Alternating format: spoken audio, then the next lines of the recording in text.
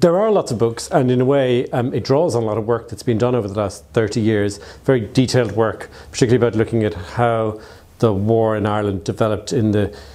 different regions and different counties. Yeah. But what I've want to try and do is partly synthesize that, but also sort of place these events in the context of a world in total turmoil after the First World War. And to an extent, a lot of what's been written about Ireland is written from the point of view that it's as if Ireland is separate from, it's kind of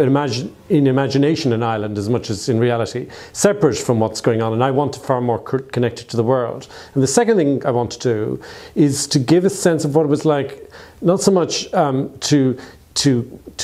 orchestrate these events, because again we've got a lot of books which tell us a lot about what's happened in different ambushes and military books and high political books, but it's partly trying to look at this from the point of view of people who are living through this experience. And in a way I wanted to give a sense of the experience of these years as much as give an account of the people, the generals and the politicians who dominated these years. The Irish revolutionaries are culturally very interested in de-Anglicising Ireland, creating this Irish state with a very distinctive Irish culture. But they're missing the bigger story almost, which is the Americanization of the whole world, which is now beginning after the First World War. So American products,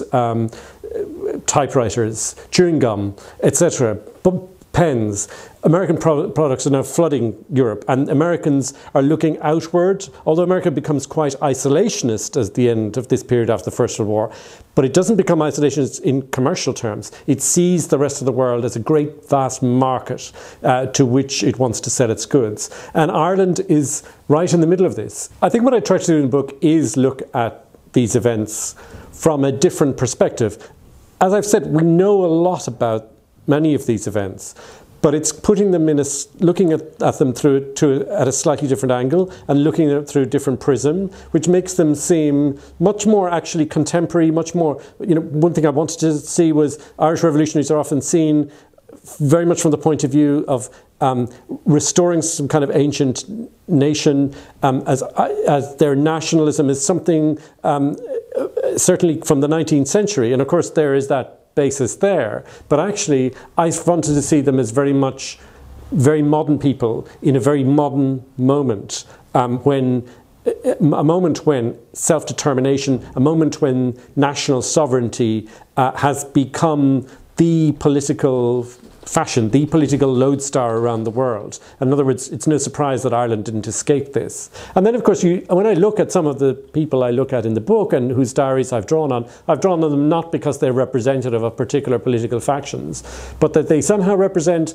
Irish people struggling with the idea that they might be nationalist, but they're also interested in American films, that they're aware of they want, in one case particularly, a woman who is both a Quaker, a feminist, a nationalist, coming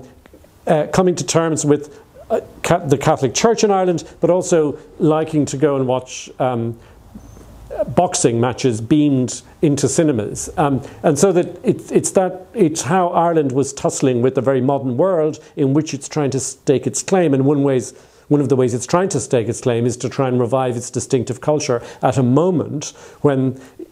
in a way, the global culture is being changed by the United States.